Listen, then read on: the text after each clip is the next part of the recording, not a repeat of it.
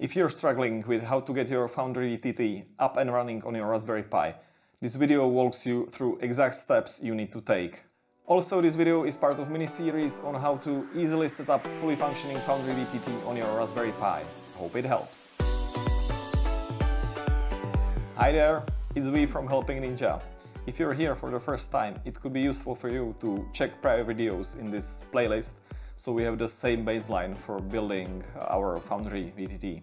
I'm going to show you step by step what you need to do. In this video we are going to create a simple Samba share to access and modify our Foundry content from our PC or laptop. And we'll be creating our first Docker Compose file with Foundry definitions. We'll modify our firewall rules to allow traffic to Foundry, and we'll be launching our Foundry VTT for the first time. Interested? Let's dive into it. Okay, so we are freshly logged in our Raspberry. We will start with creating a directory where we will be storing our Foundry data. Let me be clear, it's not Foundry server itself that will be run in a Docker container. This is the place where our game worlds and all of our custom data will be stored. And we want it to be easily accessible, to be able to upload stuff here and so on. So we'll create simple Samba share here. Okay, let's create the share directory.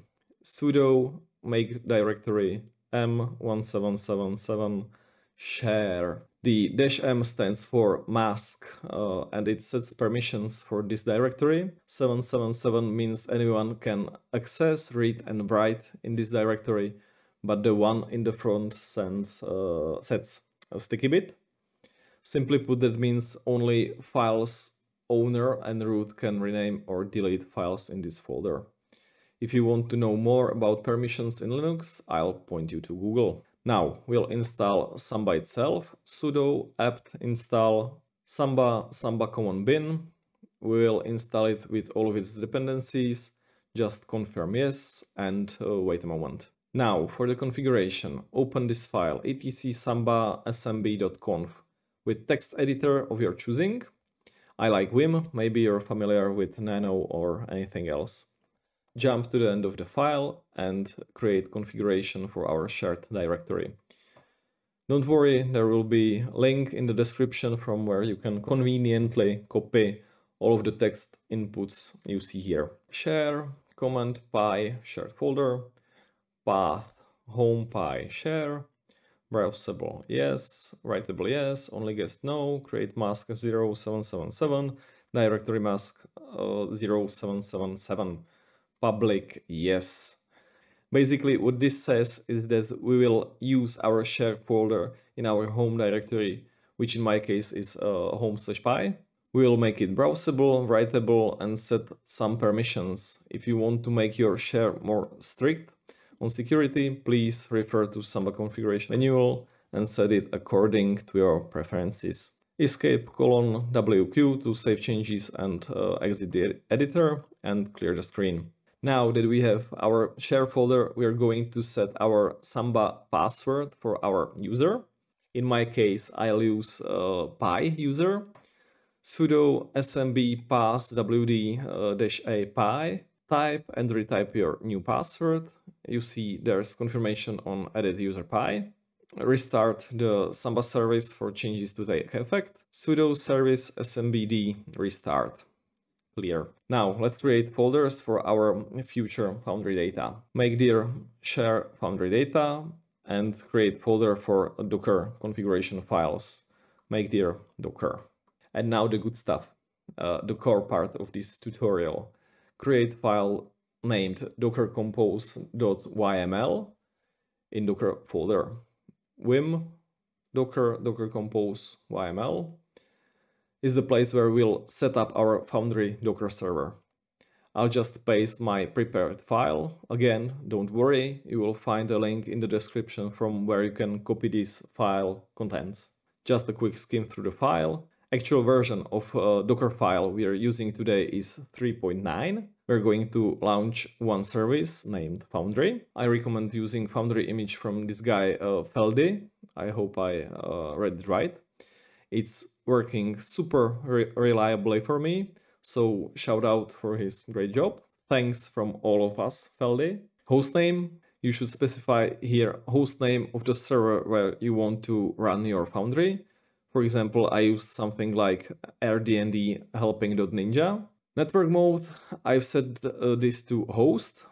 This basically means Docker container will use same network as our host system. In my case, Raspberry's network. This has few drawbacks, like you can't specify port mappings between container and the host system, but I found it to be a little faster than other modes, and we'll use Nginx reverse proxy to solve the port issues. If you want to, I encourage you to study a few things about Docker networks management and configure Docker the way you like, but for now, just take my word for it and bear with me. And it's true, don't worry about this one. Restart unless stopped. This means we want our Docker container to be running all the time unless we manually stop it. Volumes, type bind. Bind option makes this volume actually to bind to the file system of our Raspberry Pi, so you can access it from outside of the container. Source, share Foundry data. Source is the directory on your Pi. We'll use our Samba share directory we created beforehand. And target data. Target is the directory inside the Foundry container. Do not change this one. Last part is environment section. Well, this is the section where you'll need to put your credentials from Foundry website. I mean from the one where you purchased your Foundry license. Foundry password is the password to your account. Foundry username is your username. Be careful. This is not your email which you registered with your account. It's the username. You can find it on Foundry website after you log in your account settings. And Foundry admin key is something you need to set up. This is the password which you'll be using to access Foundry in the web browser. Make up something safe and reasonably long. And I beg you, if you're not already using some kind of password manager, start using one, please. It doesn't matter which one, LastPass, 1Password, I think Remember. Just pick one and start using it. You'll thank me later. That's it for Foundry configuration. Save the changes and exit. Now, let's move to Docker folder and launch our Foundry Docker service. Docker compose app-d. It will download the proper images of Foundry and launch it with our configuration. Bam, done, simple, right? One last thing, we need to allow access to Foundry on our firewall. Its default port is 30,000 and we need to allow connections to our Samba share also. So sudo ufw allow 30,000 and sudo ufv allow Samba. Sudo ufv reload to reload our firewall rules. Now that everything is set up, head to the web browser and put in the address of our Pi with port 30,000, in my case 10.0.0.1/30,000. Hooray! Our Foundry is up and the first thing we see is license agreement. Read through it and if you don't want to stop here, just accept it. And finally, here's the actual login screen to Foundry. You can put in the password you specified in Foundry admin key section and continue to discover this awesome platform. Thanks for watching. Now you have running Foundry on your very own server. Hope this tutorial helped you and please consider hitting that subscribe button. It helps me.